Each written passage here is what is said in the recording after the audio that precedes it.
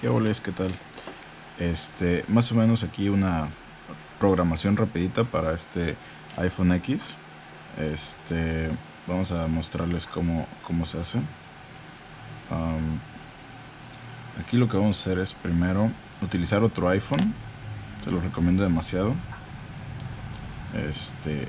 Vamos a ocupar otro iPhone para acceder a este menú. Ahorita se los muestro. Es este menú. Puede ser cualquier iPhone, no necesariamente tiene que ser uno muy nuevo. Vamos a acceder a este menú que está aquí en ajustes, configuración. Déjenme acercar esto un poquito más. No me obedece. Ahí está.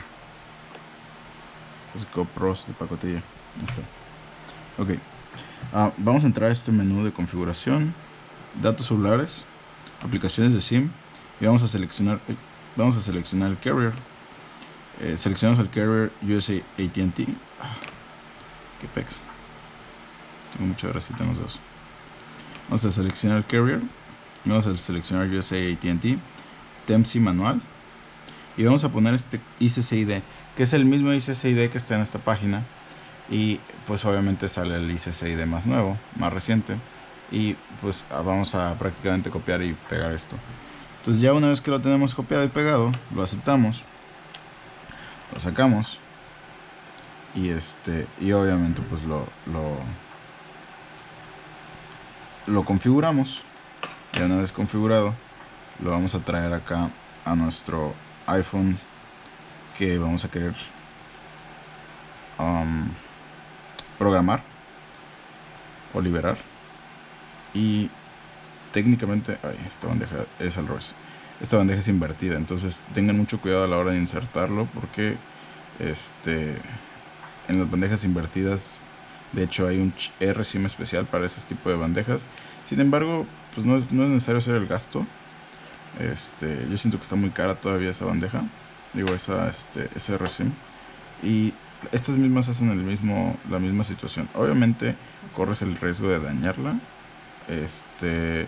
Sin embargo, pues lo que te puedes comprar acá con dos, nada más te compras una, entonces vale la pena. Ya una vez que ya está en su lugar, metemos, checamos que no se deslice eso. Prácticamente aquí ya nos mandó a la activación. En la activación es muy importante que Face ID, listo, esperemos a que agarre señal, damos continuar, continuamos y esperamos, seamos pacientes tantito con esto. Ok, va a decir que la tarjeta SIM no es válida, etcétera, etcétera. Y aquí lo que queremos hacer es como que intentar un poquito forzar al sistema para que reconozca ese Rsim. Ya dio señal, sin embargo no la está brincando todavía. Vamos a apagar el equipo, esperamos a que se apague y volvemos a encender. Muy importante, hay que dejar que vuelva a encender. La Rsim, digo, la pantalla. ¿Es la pantalla o la aplicación? No estoy seguro si es la pantalla o la aplicación lo que no está funcionando ahí. Aquí estamos intentando forzar a que encienda. Ya una vez que enciende el equipo, volvemos a entrar otra vez, pero como que en un menú de configuración de inicio. No es la activación, simplemente es una configuración de inicio en la que el iPhone prácticamente está entrando a una configuración como nuevo, y eso hace que el método funcione. Realmente eso es lo que hace que brinque el bloqueo. Entonces prácticamente aquí lo que estamos haciendo es forzar a que el iPhone entre a modo de fábrica, como normalmente entraría, y ya tendrían prácticamente el LTE y Telcel o Movistar o AT&T, cualquier compañía que ustedes quieran utilizar. Pero muy importante, solamente sirve para T-Mobiles, todos menos Sprint prácticamente. A ver si se puede. Ok, actualización completada. Conecto a Ahí está el TI. Déjenme acercarlo para que lo vean. Pero no quiero conectarme a esa. Todos los... Creo que soy yo o son los iPhones. Mis manos están muy responsivas. Aquí ya la regué porque me estoy intentando conectar a una red que no es o que no era. Chale.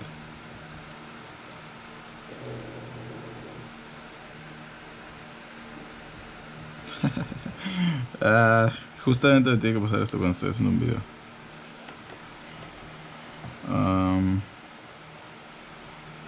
¿Qué pedo, güey? A ver, llamada de emergencia.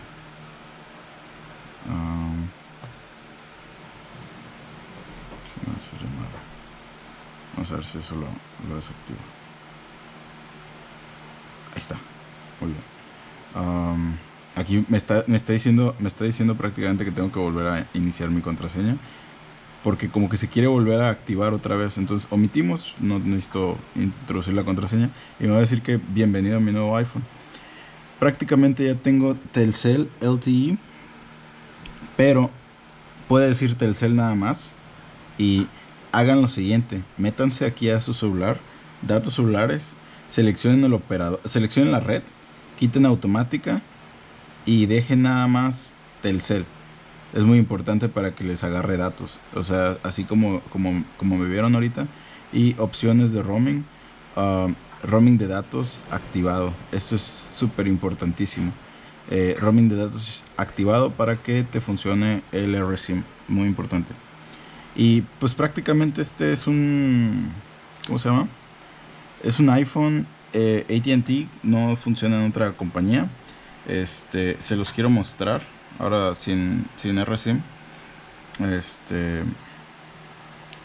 Ya ahí ya vieron que ya está funcionando. Perdón, no les mostré lo de la llamada. Vuelvo a meter otra vez el chip, a ver si me lo vuelve a jalar. Si no, les muestro otra vez todo el proceso. Ahí está, volvió a jalar otra vez, sin problemas. Le saqué y le metí el chip. Me está dando poquita señal y eso no es bueno. Ahí está, ya me ha agarrado señal completa. Bienvenido al sistema amigo de Telcel. Ahí me está haciendo la llamada. Informamos que nuestro menú ha cambiado. Por favor, y escucha. Prácticamente... Ni siquiera estaba dentro el chip. Ok, prácticamente ahorita lo que quiero hacer es... Vean el desgaste que está haciendo esto. O sea, es un desgaste que hace la bandeja. Y pues no está chido.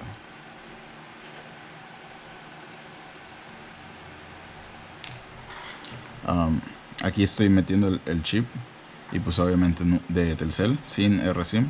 Y pues obviamente nunca va a activar porque pues no tiene no tiene la actualización, no tiene el desbloqueo de fábrica. Entonces no nos va a funcionar, no nos va a brincar. Si este teléfono fuera gringo, la única manera que tú lo puedes liberar sería por este método, por Rsim.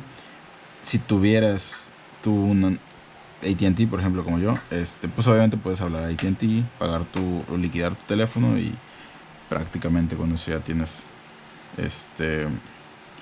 tu teléfono desbloqueado. 100% AT&T, o sea, es 100%. Yo utilizo un iPhone, la mejor red, por 10 pesitos. Esto por acá.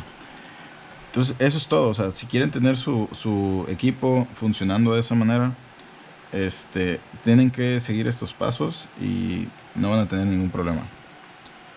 ¿Sale? Que estén muy bien. Los vemos en otro video.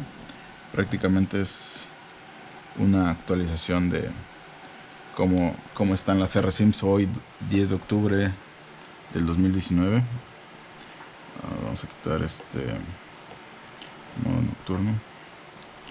Y muy bien, así desbloqueamos un iPhone 11 Pro Max de AT&T México con la ayuda de otro iPhone para programar la Rsim. Y pues nada más nos está apoyando con la cámara. Muchísimas gracias por venir y todo eso, y estar aquí en el video. Cualquier cosa me pueden mandar mensaje a mi inbox, Venta de Celulares Poza Rica, o lo buscan en Facebook como Beto Mesa 20. Cualquier cosa, ahí estamos para servirles. Tengo estas Rsims vendiendo por Mercado Libre. De hecho, ya ahorita ya me quedan bien poquitas. pero pues son las que están haciendo que esto funcione otra vez, ¿sale? Cualquier duda, aclaraciones, aquí estamos en los comentarios. Hasta luego. Bye.